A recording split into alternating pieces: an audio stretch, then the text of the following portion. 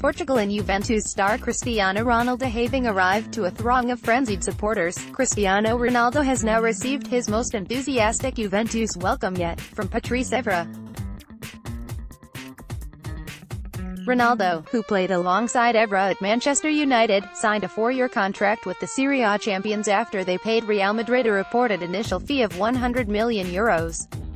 The fullback, who also spent 2.5 seasons with Juve, took to Instagram in Bianconeri colours to serenade the Portugal superstar with a rendition of Cante Partiro, the Italian song made famous by Andrea Bocelli.